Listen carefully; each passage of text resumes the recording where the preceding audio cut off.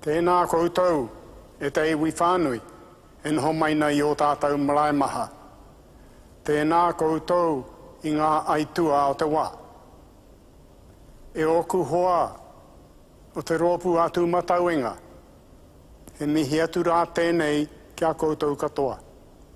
Koutou ngā kanohi ora, o tātou hoa maha, kua huri ki te pō. I tēnei wā, mō rātau te honore, mō rātau te kororia.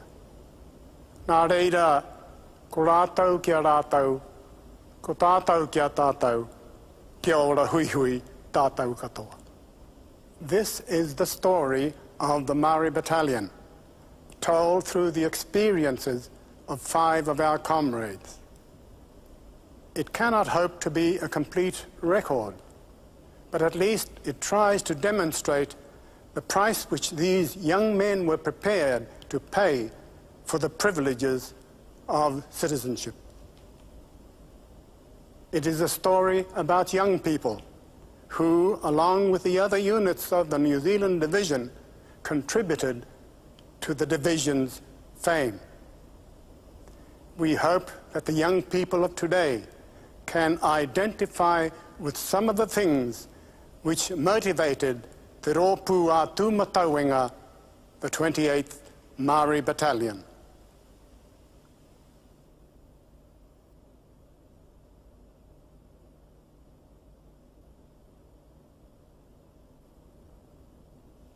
E kore rātau e koro heketia, pēnei ia tātou e ora nei. E kore te wā e whakaruruhi, ngā taurā nei e whakakore ia rātau. I te urunga mai o te rā, a tainua ki tōna ngarotanga, ka maumahara tātou kia rātau.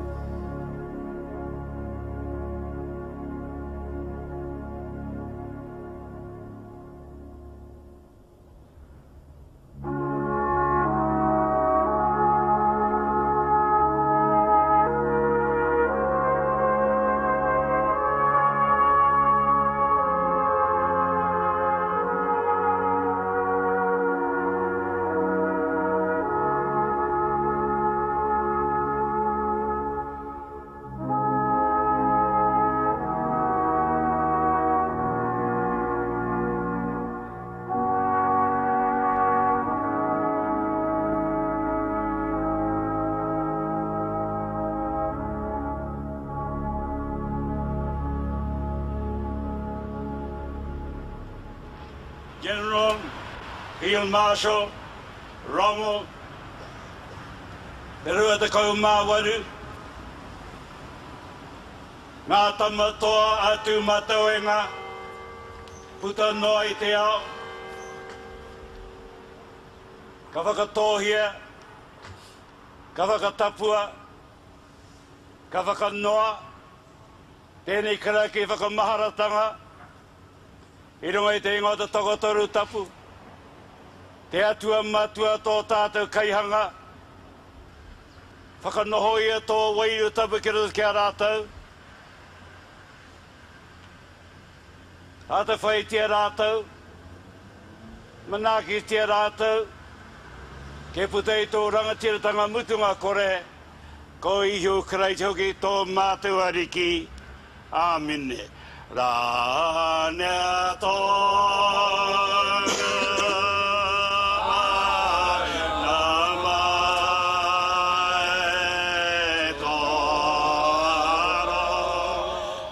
The Duke of Gloucester made an inspection of this later bunch of nails in a dictator's coffin.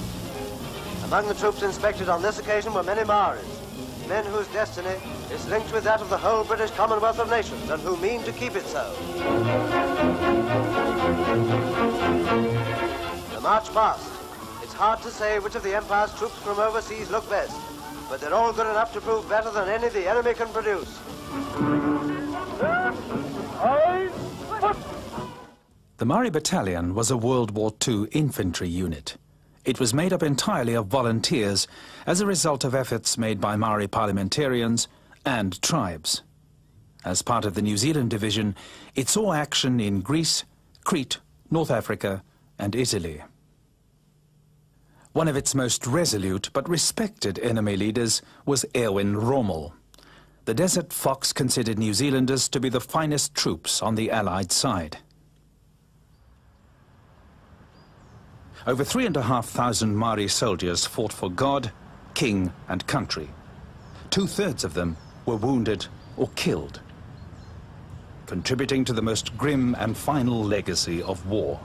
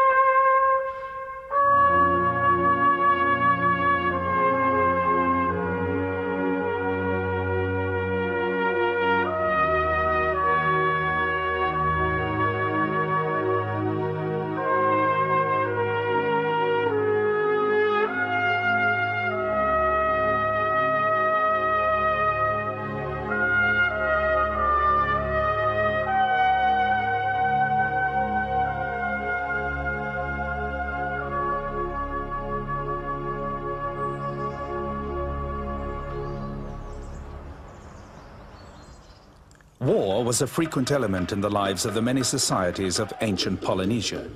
Competition and revenge for insults or grievances were the main causes of conflict.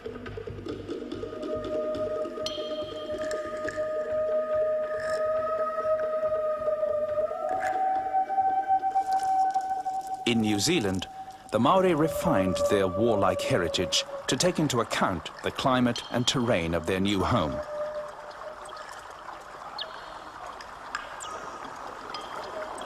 The people lived intimately with their environment. This way of life ensured that war was fought in harmony with the seasons, a time to draw sustenance from the land and a time to fight for it.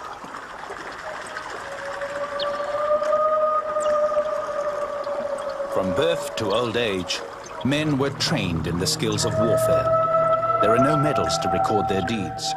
Valor is commemorated in art.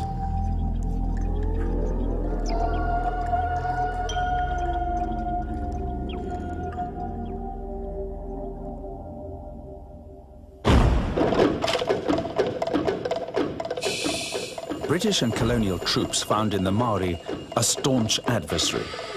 Their physique, fitness, endurance and speed could not be bettered.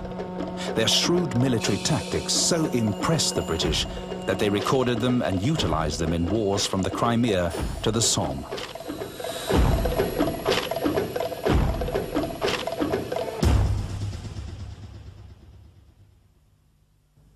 These traditions of combat were passed down from generation to generation and were suddenly rekindled by a spark which ignited worldwide conflict. The Maori people were determined to play their part in their own way and began recruitment of a fighting unit ready to take up arms beside the Pākehā, their European counterparts. It was amazing the number of people who came along to volunteer their services. It was some sort of a look forward to excitement, going abroad and this sort of thing. So they came in their hundreds in the particular places we went to. On their horses, tie their horses outside, and one of my jobs was to drill them, give them sort of elementary training and sort of standing at ease, up to attention, slope arm with a broomstick and this sort of thing. And that made them very, very happy. And of course they were faking their ages and how old are you? Oh, 21, some of them were 50. Are you married? No. And they had about 3 or 4 children. You know, it was really amazing. There were 6 brothers in my family, but it wasn't an isolated case. There were many cases of Maori families who had 6 and 7 sons that went to the war. There were the one-son families, and that was very difficult. I was one of them, and there were only 2 of us in the family, a sister, and the first thing my dad said when we were having tea, when New Zealand declared war against the Germans, he said, there's plenty of time. That's all he said, plenty of time. And I thought to myself, well, it's going to be hard, all right? And I felt sorry for my mother. If I was to join, there'll be only 2 people left at home. However, when my friends started going for medical and so on, I thought to myself, well, I'm not going to be left behind. And it was a hard decision to make, to go to war. Strict training under superb Pākehā leaders commenced. An initial problem was with the World War I uniforms issued. And old Freddie Jones had to laugh. Yeah. And he said, oh, well, of course, he said, those uniforms are made under English specifications. See, they were built for Englishmen, not for New Zealanders. Or Maoris in particular. And you see these tight pants, you know, they couldn't hardly get their legs through them. And the sleeves were right down here, and the coats right down to the knees. And Dad's army. And they issued them with berets to match. Oh, yeah, well, they looked terrible. Now, those boys had to turn around and spend what little money they had to take them to some tailor and get them altered. And within a week or so, they were looking quite smart again. In a deliberate move to ensure that the battalion be Māori in identity as well as name, it was divided into tribal companies. A company was made up of North Auckland tribes. B Company from Rotorua, Bay of Plenty, Taupo and the Coromandel. C Company comprised East Coast tribes, notably the Ngāti Porou and Rongo-Whakaata. D Company covered a wider area where there were fewer Māori: Waikato, Hawke's Bay, Taranaki, Wellington, the South Island, Chathams and Stewart Island.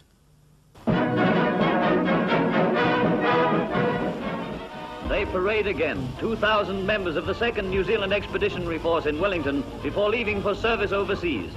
For the 2nd time in a quarter of a century, the manhood of the Dominion has heard and answered the call to imperial duty. So this is goodbye, good luck, and a safe return. The ship, I suppose, it was supposed to carry about 2,000 people. And when we left New Zealand, we had 4,000 troops. And it was hard on the men. As far as the officers were concerned, of course, we had the deluxe accommodation and dining room and cocktail rooms and so on. It hadn't been changed in any way whatsoever. And it was a beautiful ship on top where the lounges were, but not down below. It was too cramped. And some of the men, of course, were below 2 decks, I think, below water level. And whenever I was on duty, I didn't feel like going down to the bottom decks. You had to go down and see your men, and the conditions weren't too good. The original destination of the troopship Aquitania was Egypt, where training would commence with New Zealand soldiers of the first echelon already there. The racist policies of South Africa meant that, for the Māori, leave in Cape Town was limited. During their period in South Africa, the evacuation at Dunkirk took place. An invasion of England appeared imminent, and the convoy changed course from Egypt to Britain. Well, the main thing, I suppose, is the route march we had every day. We just about walked to England. Every day we went round and round the ship, and it was a big ship. And going round, oh boy, it's mighty long. We felt as if we walked to England. The relationship between the Pākehās and Maoris was terrific. They got along very, very well together in all respects. In fact, Pākehās, I think, were nearly as bad, if not worse, than the Maoris for getting into mischief. I think it was the normal relationship at home, you know? Yeah. Between the party, there was no difference. As a matter of fact, it was great. No difference whatsoever. Yeah. It was beautiful. We had, I think, about 5 senior nurses on. They were the only women on board. And as time went on, you know, when the war to 6 or 8 weeks altogether, these nurses looked prettier and prettier as the journey continued. You better not say how. No, but, you know...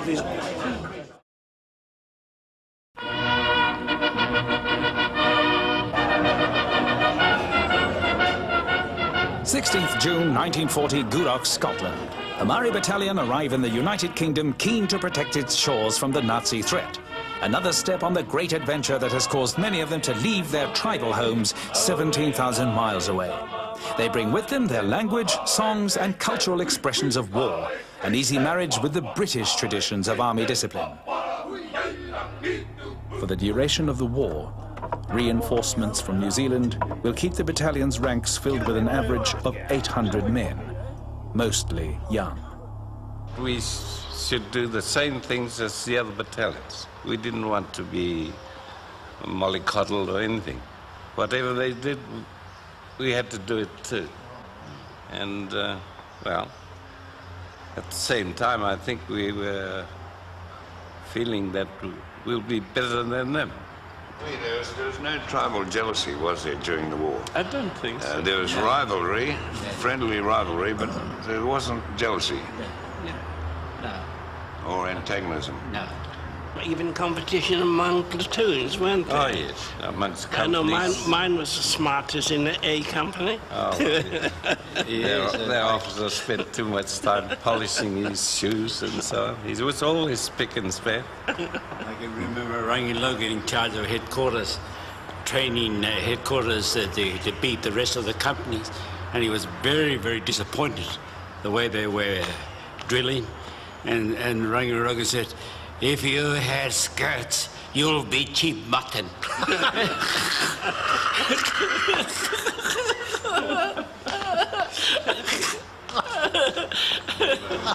Marching on to a parade, you see, the A Company would be, of course, first on the mark, and then B Company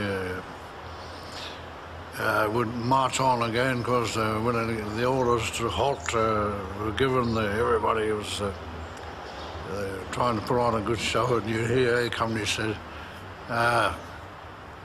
under their breath, "The penny divers." So then C Company would march on, and you'd hear the Rotorua boys say, "The cowboys." Halt! C Company, halt! The cowboys. And of course, so long along the line.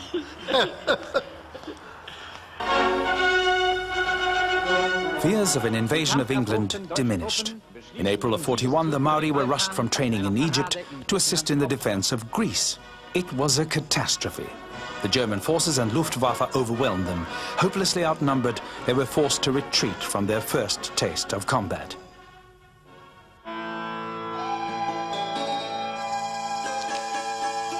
Attention immediately shifted south to the island of Crete. The battalion followed. The increased use of fighter planes and bombers in World War II meant that those who controlled Crete and her airports would have control too over much of the Mediterranean Sea.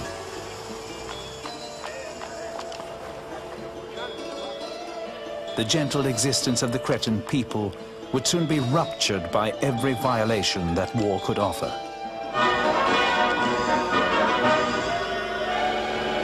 Noch aber ist England im Besitz von Crete. On the morning of the 20th of May, 1941, we were sitting having breakfast under some alder trees just below this mound when we heard a continuous buzz from the sea. And we looked over and the sky was black on the horizon. It was the beginning of the invasion. It was a beautiful sight, and because it was something new, something unique to any warfare. We were dumbfounded, and we looked at the planes in amazement more than anything else. When we got into our positions up here, the planes were flying almost level with the positions we had, and so on, and we could see the doors open with the first parachutists ready to jump and so on, but they flew straight past us, and we couldn't do anything about it, although they were close for any person to shoot at. But above us were fighter planes crisscrossing all the time, only 10 feet above us, so we couldn't do a thing. Soldier and historian Dan Davin later wrote, "The sight was inexpressibly sinister, for each man dangling carried a death, his own, if not another's." Colonel George Dittmer was given instructions to counterattack. The battalion left their Platanias positions for the German-held areas to the west. As in Greece, confusion. Deadlines to begin the advance came and went. When the advance finally began, there was heavy opposition.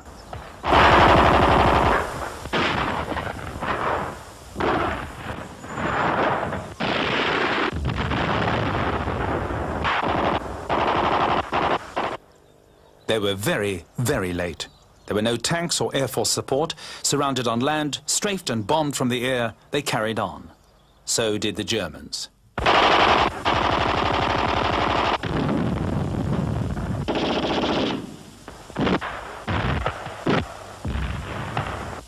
In kurzer Zeit ist der Flugplatz Malmes in deutscher Hand.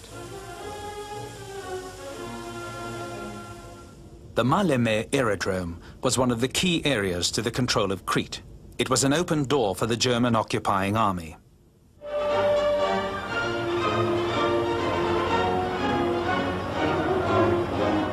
This hill overlooking the Maleme tarmac was the Maori objective.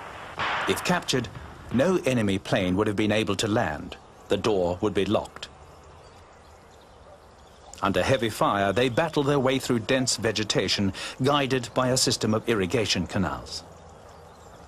The morning of the 22nd of May, we arrived above the aerodrome at Maleme and had a good look at the aerodrome, and we spotted a few of the Germans walking around.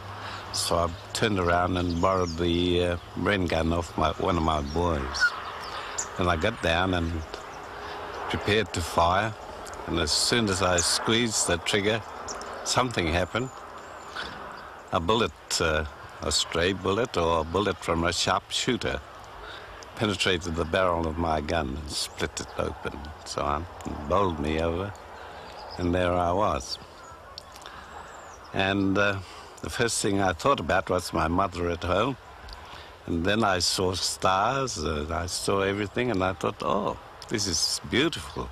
This is a lovely way of dying. And however, I waited and waited, and then I recovered, I suppose, and I stood up, and I looked around. The boy who was firing beside me, he was firing with his rifle, and I thought he had struck me with the barrel of his rifle. However, he was still firing, and then I asked him, "What happened? Did you hit me?" And he looked up and he said, "Oh," he said, "you were shot." Mind you, he didn't say it that way. He said a few words besides that. And then I fell down again, and the blood started to pour. Prior to that, there was not a drop of blood. And then some of my boys rushed over and bandaged my face and so on, and led me away to the RAP. The attack failed. Orders came to withdraw. To prevent the exhausted soldiers being cut off by the enemy, the battalion were redeployed east of Hanya, away from the action, they thought. Then this is the direction of the counterattack.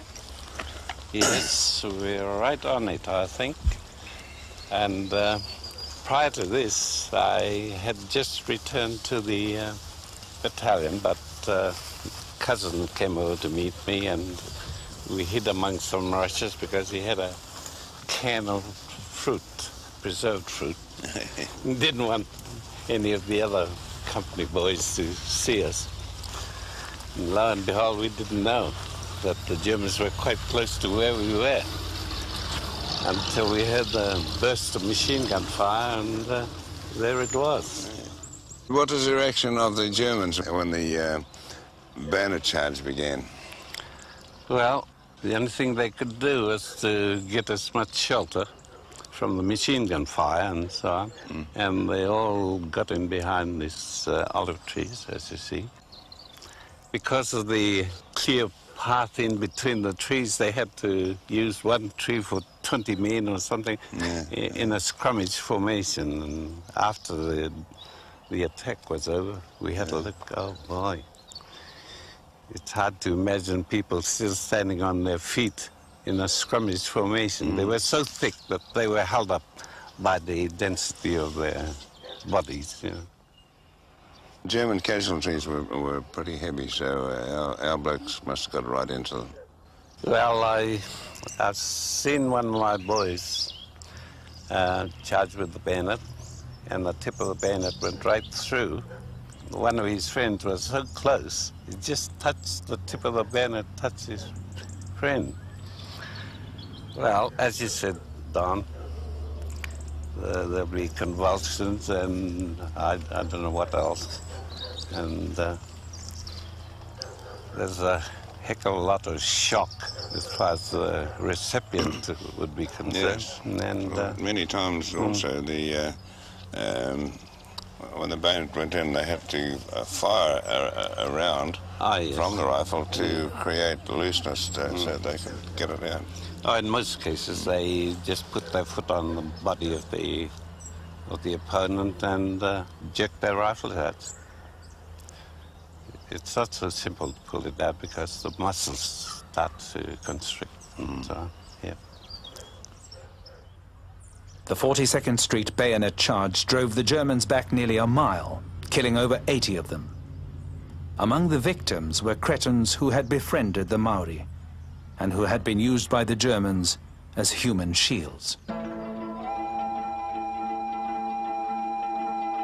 The battle for Crete was lost. The New Zealand and Australian men wearily trudged the mountainous route to Sfakia, where the Navy would evacuate them. The Germans were too late to prevent the escape, but found nearly 6,000 men left behind. There had not been enough room on board for everyone. The final ignominy of failure.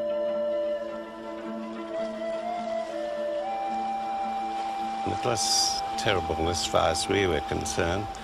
Prior to deciding who were going to stay and so on, people were saying, well, you're married, you go, and so on.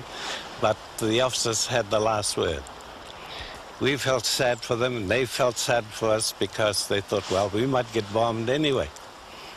But when we got on the ship, of course, we were so pleased to get away from Crete, we forgot the others until we got back to Alexandria.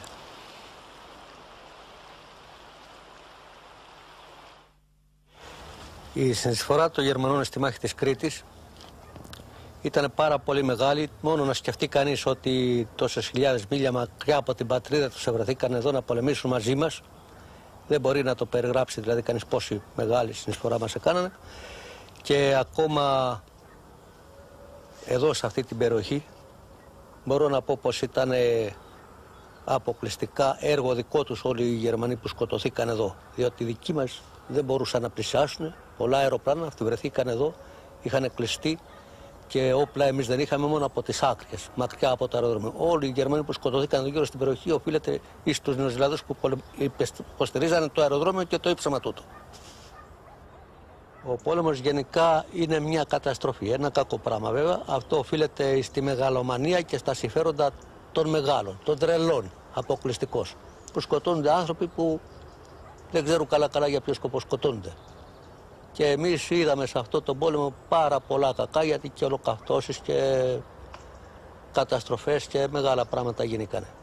Εν πάση περιπτώσει, εμείς για άλλη μια φορά λέμε ότι η συμβολή των Νεοζηλανδών εδώ υπήρξε μεγάλη και εμείς τους θεωρούμε σαν αδέρφια μας.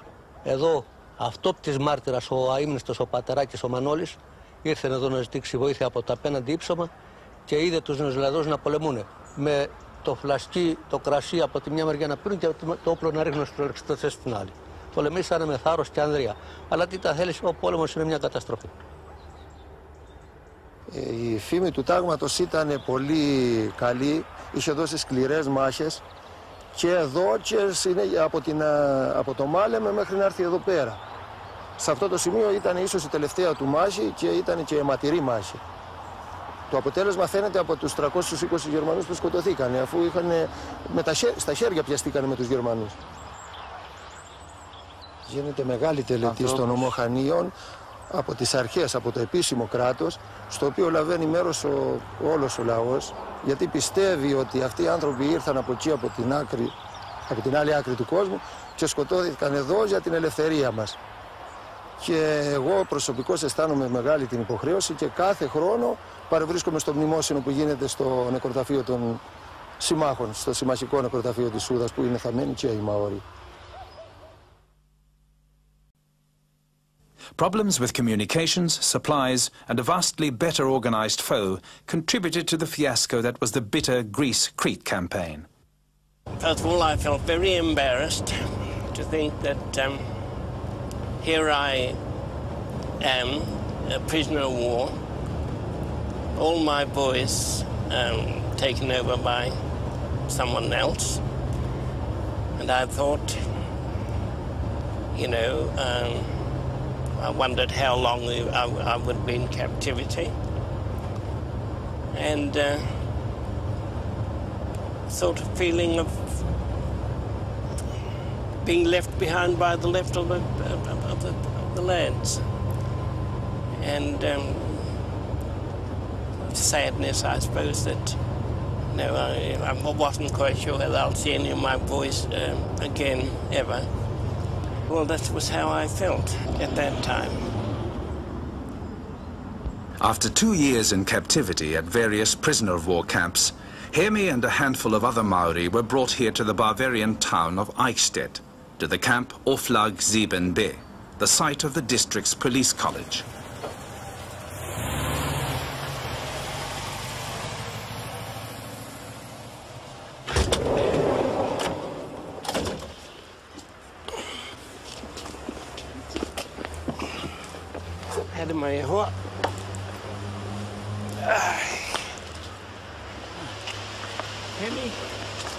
Taku kainga la te ri mo ngā tau e rua i te wāpakanga, te mutunga i hota wāpakanga la. Kare mai tau ki te mātakiti ki haere. Ingali kua huarere ke haere rai nai, nei? Aye, this is where I was 50 years ago.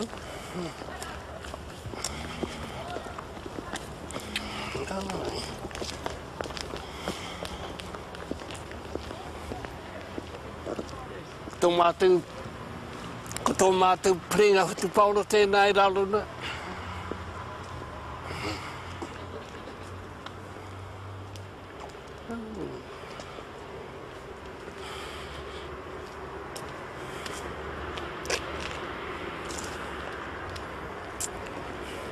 Hasn't changed much down there.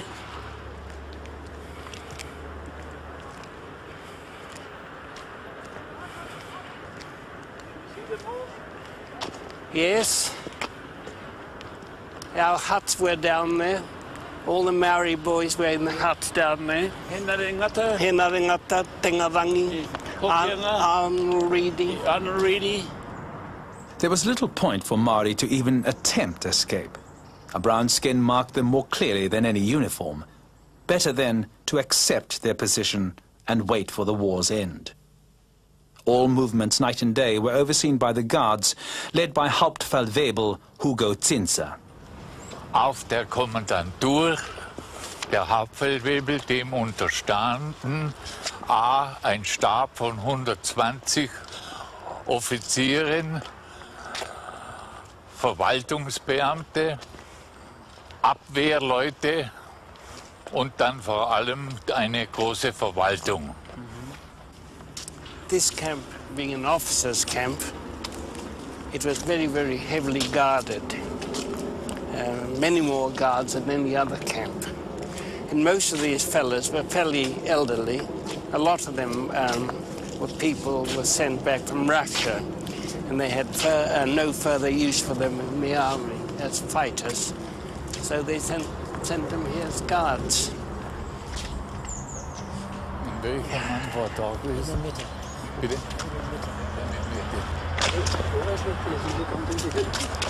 Good day. Sie waren im Lager. You just said you were here as a prisoner. Mich wollen Sie nicht mehr kennen, wahrscheinlich. Okay. Ich bin nicht so viel mit den Gefangenen beisammen gewesen. Said it's difficult to remember your particular face, but he was always with you all for the whole time he was here. But let me please first of all introduce you. We'll start with the lady. This is Paula Walker. Ja. Das ist die Großnichte von Ngarimu vom Zweiten Weltkrieg. Hat die höchste Auszeichnung, the Victoria Cross, gewonnen. Ja. Und sie ist dabei, weil Ngarimu, als diese Auszeichnung gewonnen haben, ist gefallen. Ja. Herr Zinser. Captain. And this is Captain Hemi Widemu. Ja. Ja. This is Canon Wee Huata. Ja. He was the Reverend, the Padre von der Maori Battalion in Italien. Padres. Yes. In England? Ne? In English. Der war der Padre, der Reverend für die Maori Battalion in Nordafrika, in Italien. Italien. And this is Herr Zinser. He was Master Sergeant here, and as he said, in inverted commas, the most important man in the camp. Oh, yes. He was the one who had to give the orders and pass them all on to you all. Ah, yes, and yes. This is Herr Strauss. Herr Strauss, nice to meet you. He was here, wounded on the Russian front, came back and had the good luck, he said himself, to have been told you can stay here, and he was in charge of the post. Fragen Sie mal, ob Sie sich nicht erinnern können, eine Paketausgabe. Yeah. Paketausgabe. Can you remember him in the post office? He said before that he was in charge of having to sort out sometimes up to 3,000 pieces of mail a week. All I can remember is that all the letters I got, half of it was blacked out. The English letters. Kann nur erinnern, dass von meisten von den Briefen, die erhalten habe, halb davon war mit schwarzer Kuli. Das habe ich nicht gemacht. He said, I didn't do it. Tell him that the only letters they didn't black out were the Maori ones because they can't translate them. Hat gesagt, die einzigen Briefe, wo das fußständig waren, waren die in Maori geschrieben, weil keiner könnte hier die Wörter verstehen. You don't remember me with the bald head? Sie können seinen Glatzkopf nicht erinnern? Seinen Glatzkopf? Ja, sicher. Ich habe ihn ja gesagt, ich kann mich genau noch erinnern. Dann, ja, genau.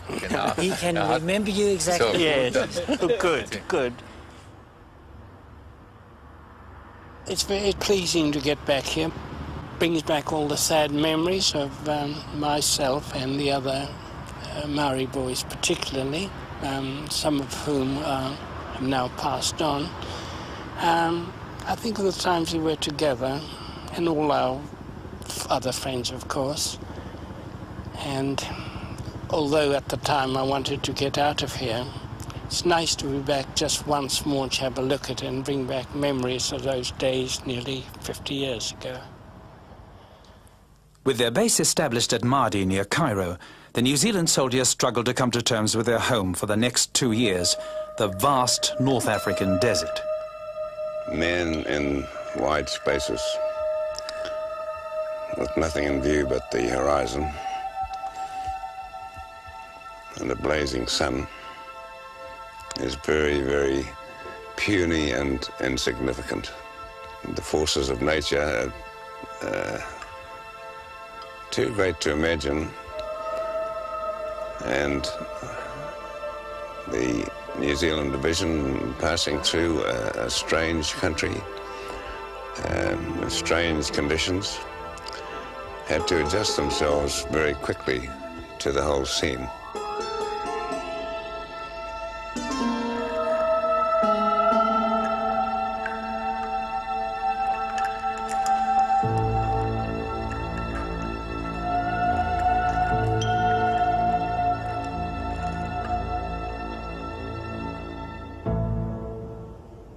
They learned one of the truths of war, that actual combat is often a sudden climax to long periods of inactivity, boredom, and endless hard work. Hey, Nick, boy, you got them, Recreation and sports were physically beneficial and good for morale.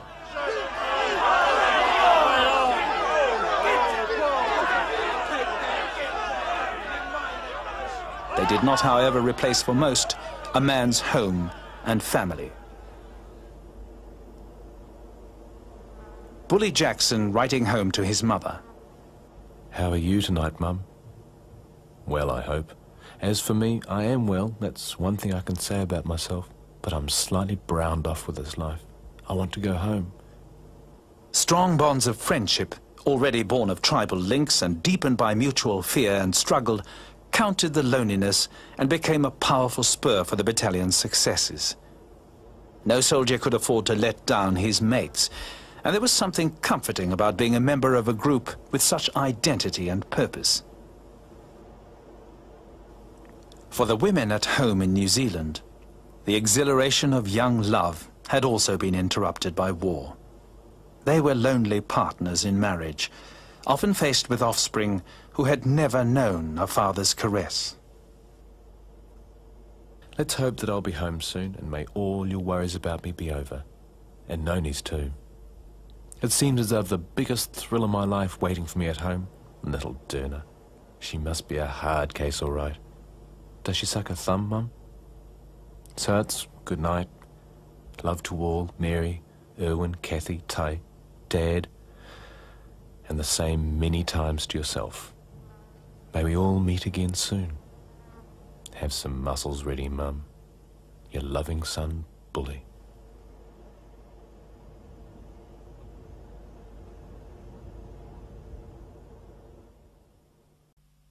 Everything was fear. When you went into action, it was all fear. I mean, you had fear of being wounded, fear of being maimed, fear of being killed, fear of letting your troops down, your side down, fear of being defeated. It's just one whole mass of fears. It's only when you given notice that you are going to do a certain attack, you have fear, right? I mean, I just can't understand anybody not having fear.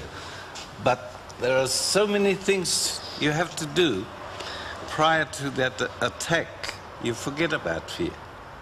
You forget it. And by the time you get to the start line and you're ready to attack, you lost, absolutely lost as far as fear is concerned. You concentrate on what you have to do after that. With the result, you do the job without worrying. You do worry, but you keep on going. You know, I used to feel sorry for our officer, for the Māori officers. While the soldiers are crawling on the ground, you know, they expect the officer to stand. He's supposed to be extra. And I used to admire these fellas, keeping the morale. Yeah. And those who are leading the Māori Battalion, they have to boost their men up going forward. Destroying the enemy is a reality of war. When the killing happened at long range, it could be very impersonal. The delivery of death at close range was not so easy. My two subordinates and myself went down some stairway into a concrete air raid shelter. And in the shelter was a German officer and two Italians. And as I stepped off the last step of this stairway, I noticed that the Italian, who had his hands up, and they all had their hands up in a camarade position, had a red object in his hand. I knew immediately that it was an Italian grenade. They painted all their grenades red for some reason or other. And so I had to shoot the three of them with a Tommy gun. And that was my first introduction to killing, as we put it. And it was it was very sad, actually, a sad moment, because I went through the captain's belongings and personal effects, and found a picture of himself and his three lovely children. And this was a very traumatic moment for me, because one soldier relates to another. At the beginning of the Desert Campaign, the Germans seemed certain to overwhelm the Allies. Rommel's progress was hampered by difficulties with supplies and was finally arrested at Al Alamein, when they were forced to retreat. Individual stories of heroism abound. At Miterea Ridge, stretcher bearer Corporal James Pirihi braved intense shell fire to tend to the wounded and bury the dead. Once, in the face of enemy machine gun fire, he dressed the wounds of a German soldier and carried him to safety. At Gazala, Private Charlie Shelford saved his encircled platoon. He ran 300 yards toward an enemy machine gun post, shooting from the hip. Despite taking shrapnel from 3 grenades and having his own gun smashed, he grenaded the enemy position and began the collapse of resistance in that area. From the Libyan campaign onwards, Mr. Charles Bennett, a Pākehā civilian, was in charge of Te Reo Aroha, a mobile canteen given by the Maori children of New Zealand. Charlie Y.M. drove the beloved van in the fiercest of battles to keep the men supplied with cigarettes, sweets, razors and other goods from home.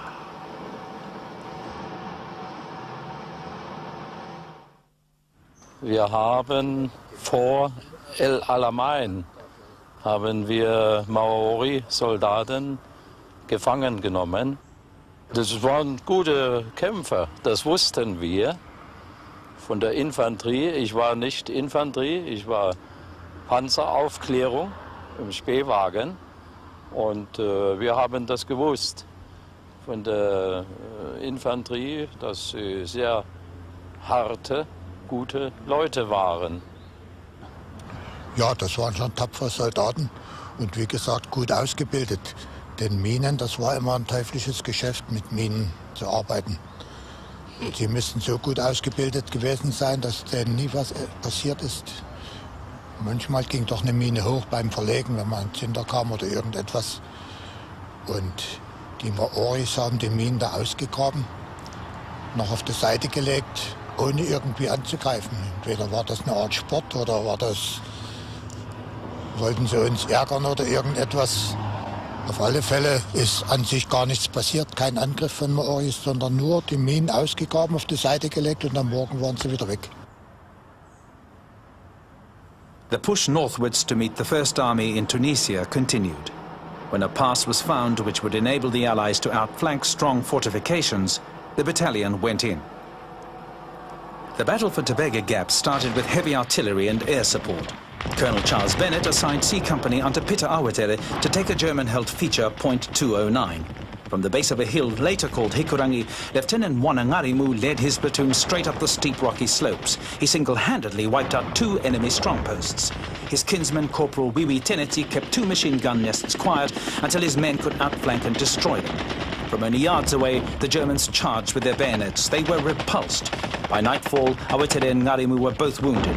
They refused to seek attention and held back repeated bayonet charges. Only when his wounds reduced him to crawling about did Awatere agree to get medical assistance. Ngarimu stayed. Throughout the night, he kept his men awake and alert for continual German attacks. Each time they were driven back by bullet, bayonet, and even stones used as makeshift grenades. On and on the battle went. Both sides were mauled by horrific casualties. Through the carnage, Ngarimu exhorted his men to greater effort. At daybreak, he was killed during an advance, his body falling on top of those he had just shot. The German casualties became insupportable. Appeals from them for medical aid signaled the beginning of the end of the battle. Ngarimu's leadership and bravery inspired Colonel Bennett to recommend him for the Victoria Cross. took them back to the cemetery, already prepared, and laid them to rest there. Well, you know, it's a sad occasion when you spend all night fighting, and then you have to turn around and bury your comrades. And looking back on it, I still get very emotional about it. It's a thing that I'll never forget. And I don't think any soldier who served over here, overseas, will ever forget the war. A lot of people say that the war is over. It's been over nearly 50 years, but to a soldier, it'll be there always. You can't take that away from them.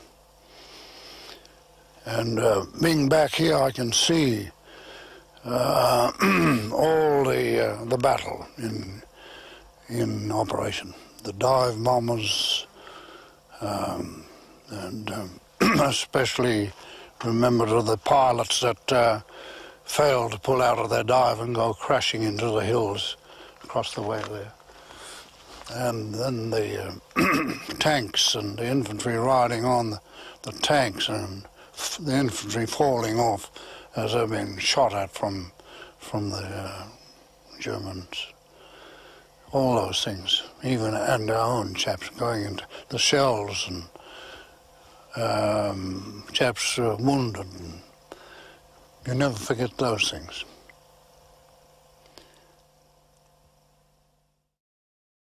The next engagement was at Te Kruna. During this battle, 12 out of 17 officers were casualties, including Colonel Bennett. New leaders and tactics had to be found quickly.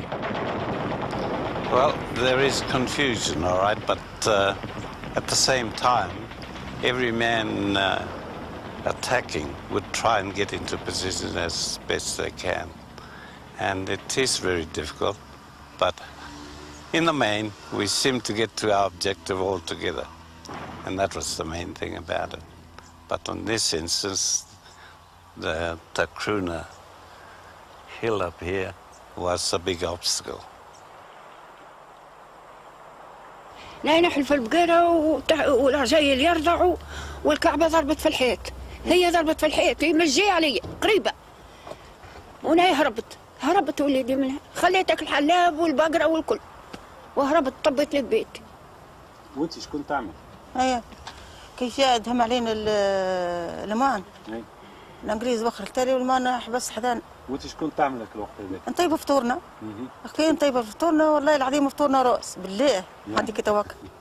والمان والمان شد هنا نحن جينا في الوسط هربنا. ما بذرنا ما ذرناش. ما مرتاح ورانا مرتاح وقدامنا ونحن نجار وعربي. البلاد كلها مسكنا.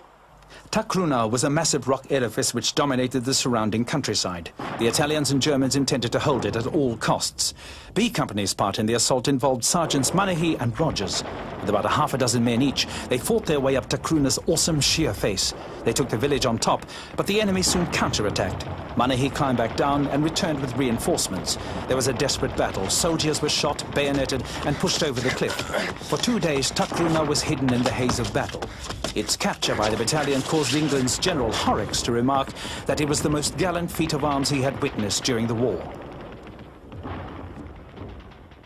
Decorations highlight individual heroism, but hide the fact that the Maori Battalion always fought as one, becoming a startlingly effective fighting unit.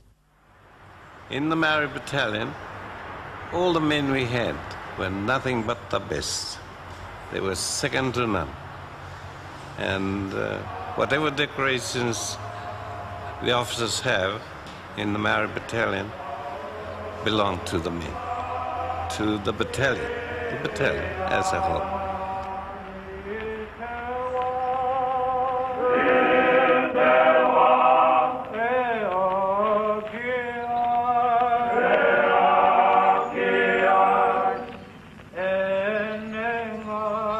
Well, I wonder why he joined the war. I know I wouldn't if I was a man that age, and it was voluntary, I wouldn't have joined it.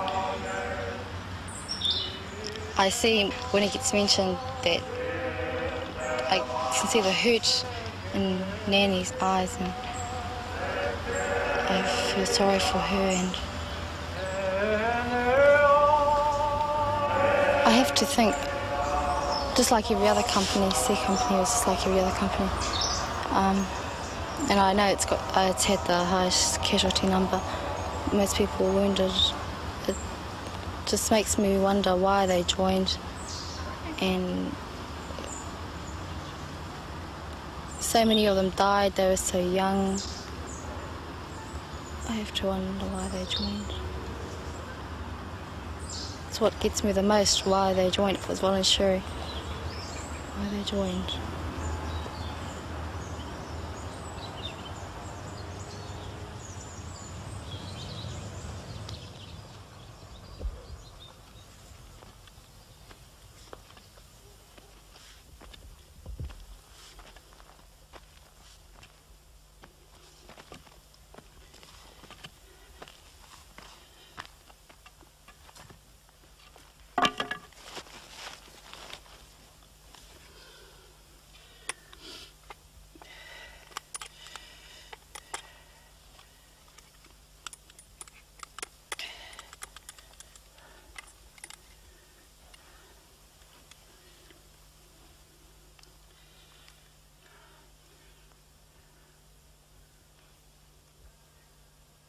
Tie Māori ora.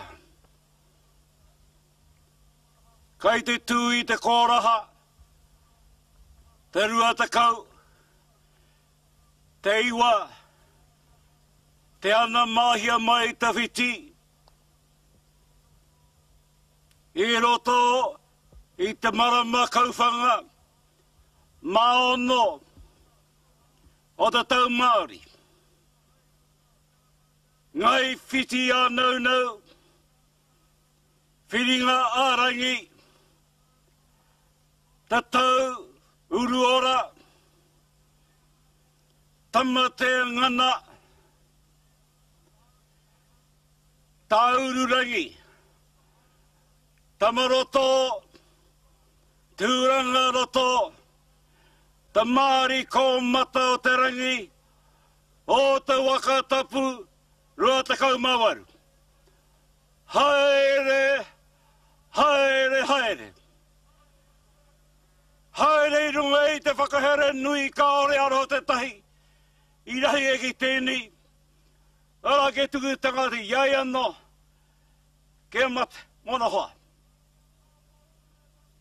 Ngā maunga tapu. O Kirihi. O Crete. O Ihipa, o Tūnahira, Itari, ngā maunga whakamātanga ki a koutou. Me te whakaporota ngā kau. Koutou, nā koutou I whakapai te huarahi. Puta mai mātou I tēniwa, I te tū I runga. Te ruatakau. Te iwa, haere, haere, haere. Ko te whakataua ki a hopa, kāri mei mori mai tātou I tēni ao, he mea marama no tēni. E kore ahe te moe tātou te tahi mea. Nā ihoa I homai, nā ihoa I tango, ke whakapainga te ingoa ihoa. Ka ki te ati ki a koutou. Ia koutou, ngā tamatoa a tūmatauenga. Ko te taingi tēni a te iwi Māori mō koutou. Ko te mō tēni a te iwi Māori mō koutou. Tō koutou hinginga he hatonu. A kua mate koutou, tēnei te kōrero. E te atua kaharawa, a te whaitea manakitea, ngā tainui pare ka rangaranga, reo iri range whakahua a te whai o te aroa. Te rua te kaumawara, ngā tamatoa atu matauenga.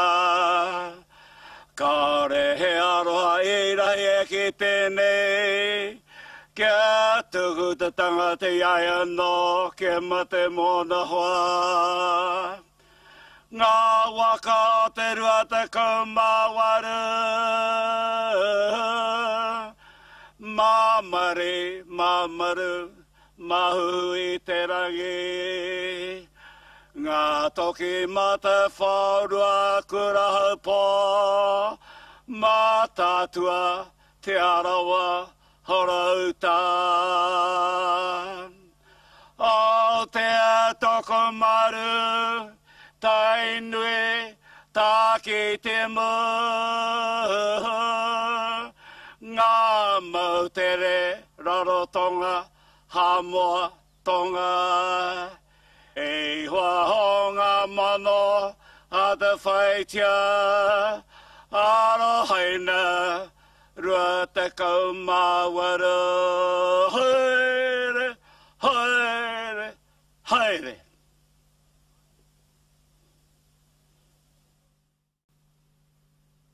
In Italy, mountainous country made progress difficult. It was a war of attrition. The victor would be the side who inflicted the most casualties.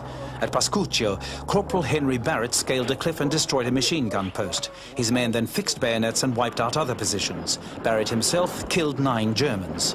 Captain Monty Wikilifi displayed magnificent leadership and tactics at Cassino before being severely wounded. He refused to imperil his men by being carried out. With shattered legs, he dragged himself along the ground under fire for 15 hours to safety.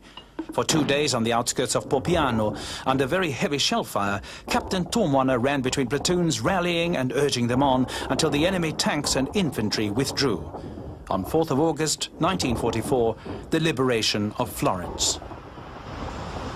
Our interest in Florence was exciting. I was with Colonel Owatere, and we were on the jeep, and it was sort of a competition between the 23rd Battalion and the 28th Battalion to enter Florence. And it came over the air for the battalion to take cover. Just came over, and we took cover, and then they rained the place with shelling. And I was an eyewitness to many, many of the people who came out to meet us. Die, children, women. But none of us got killed there because we understood it and we took cover.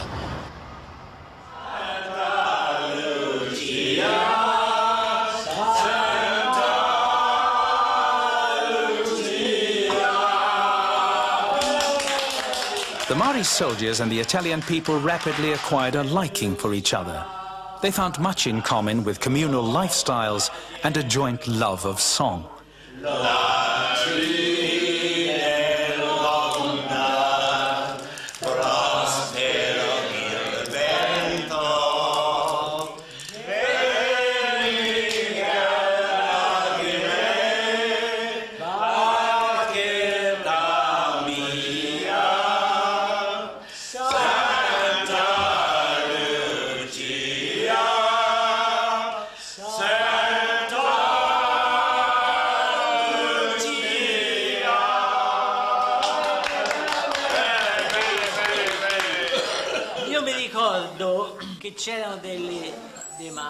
The Maori proved adept at learning the languages of whichever country they found themselves in.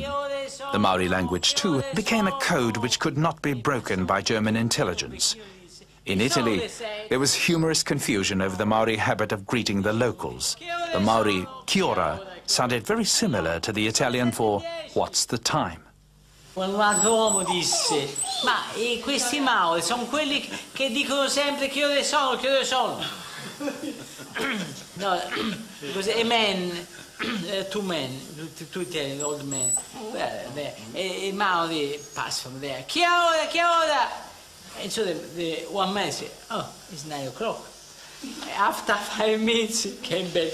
Che ora? I told you it's 9 o'clock, but now it's 5 past 9.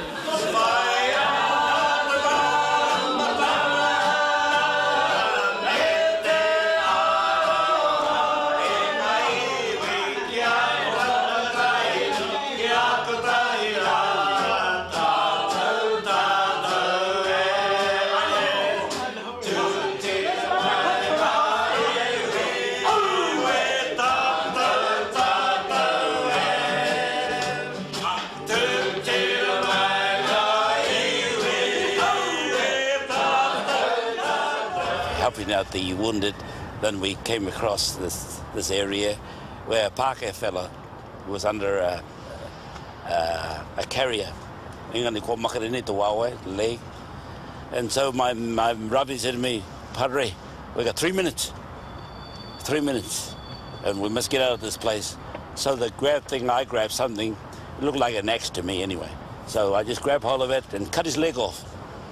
And threw him onto the jeep, and when no sooner we pulled out, down came the shelling. So we got over. Then Ravidi said to me, "Ihua, Guararatao," you know that A Company language. Yeah. And I said, "Yes."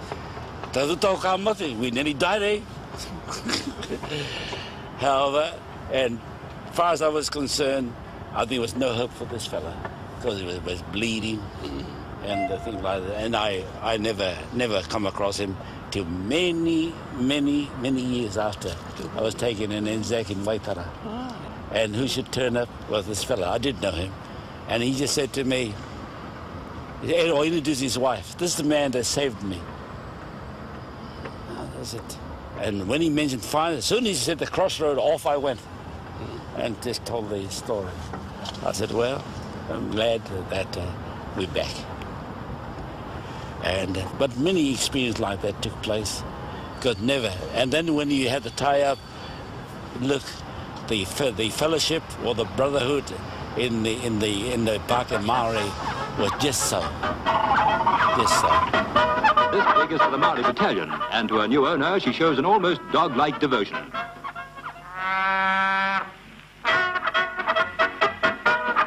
Bringing home the wine is a responsible job. The first step in turning pig into pork, and for the onlookers, quite a cheering sight.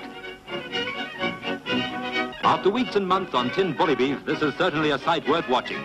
Tomorrow will be a lovely day. The classically beautiful city of Florence was a warm host to the Maori Battalion, as were its citizens. Fighting in the desert had not generally affected the local populations. In Italy, however, the presence of so many people living in and around the battlegrounds meant difficulty for the soldiers and danger for the innocent.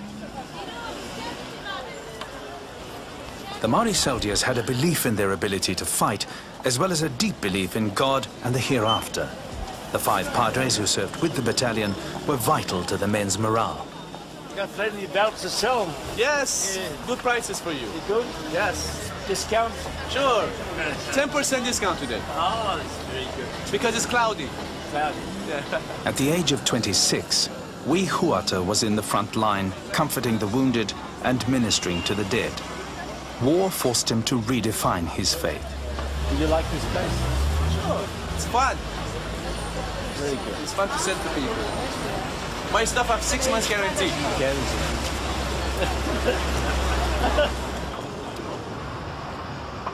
I was quite clear in my mind to destroy the enemy, so I prayed that way. And I firmly believe that the Maori Battalion should go home alive. And so my prayers went that way. Destroy the enemy so that we could get home to New Zealand quickly and everybody alive. And so when the fellow used to say to me, "Hey, Padre, what about that part thou shalt not kill?" I said, "Oh, don't worry about that too much." I said, "Either you or him." We were always prepared spiritually, and when we went into battle, we felt we had somebody watching over us. And when we came up against the enemy, well, it was either him or us. And I'm sure he felt the same way about it. That was the story behind it. And without that spiritual build-up before, and if we ever went into battle without it, well, we felt there was something wrong. We weren't the same troops. That's how I felt it, and I'm sure the boys felt the same way. Well, although I was behind barbed wire at that time and I wasn't with you fellas, my prayers were always for you and the battalion to get home safely, whatever happens. The Benedictine monastery, founded in 529 AD, overlooked the township of Cassino. It was thought to contain German snipers. In one of the most remembered but also futile decisions of the Italian campaign, this sacred place of God was delivered of 600 tons of high explosives.